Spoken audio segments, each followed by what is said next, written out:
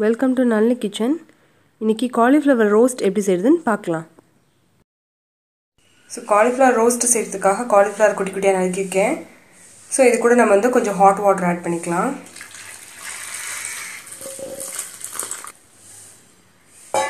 So அதை tip பண்ற அளவுக்கு hot waterம் ஒரு 1/2 teaspoon மஞ்சள் தூளும் போட்டு நல்லா mix பண்ணிக்கலாம்.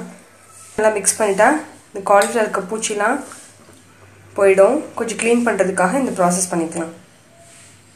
cauliflower கோட் பண்றதுக்காக மாவு ரெடி பண்ணிக்கலாம். அதுக்காக ஒரு கிண்ணத்துல 5 டேபிள்ஸ்பூன் அளவுக்கு கார்ன்ஃப்ளவர் மாவு,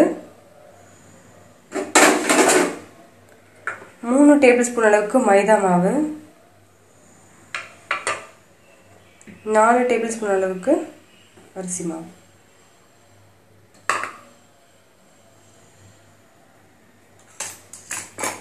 அது கூட கொஞ்சம் இஞ்சி பூண்டு பேஸ்ட்,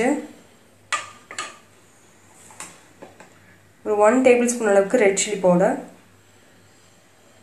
ஒரு 1/2 டேபிள்ஸ்பூன் மஞ்சள், தேவையான அளவு உப்பு சேர்த்துட்டு இதை நல்லா மிக்ஸ் பண்ணிக்கலாம். கொஞ்சம் தண்ணி சேர்த்து நல்லா கலக்கிக்கலாம்.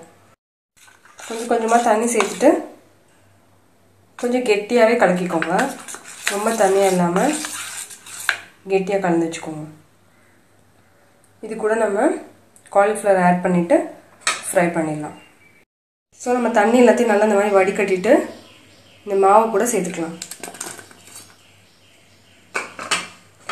சேர்த்துட்டு நல்லா மிக்ஸ் பண்ணிக்கலாம்.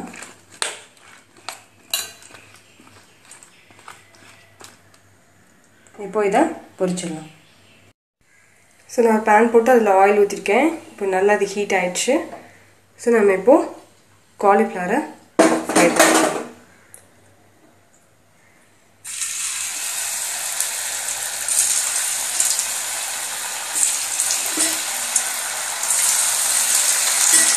இந்த மாதிரி போட்டு ஃப்ரை பண்ணிக்கலாம்.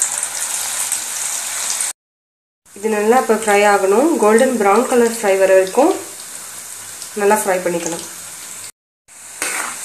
நல்லா கோல்டன் ப்ரௌன் கலரில் வந்துச்சு. இப்போ இதை எடுத்துடலாம். பாருங்கள், காலிஃப்ளவர் ரோஸ்ட் ரெடி. ரொம்ப மொறுமொறுன்னு இருக்கும். கார்ன்ஃப்ளவர் போட்டிருக்கனால, அரிசி மாவு போட்டிருக்கனால நல்லா டேஸ்ட்டாகவும் இருக்கும். நீங்களும் உங்கள் வீட்டில் இதை ட்ரை பண்ணி பாருங்கள். இந்த வீடியோ உங்களுக்கு பிடிச்சிருந்தா லைக் பண்ணுங்கள், ஷேர் பண்ணுங்கள், கமெண்ட் பண்ணுங்கள். மறக்காமல் என்னோடய சேனலை சப்ஸ்கிரைப் பண்ணுங்கள். தேங்க்யூ.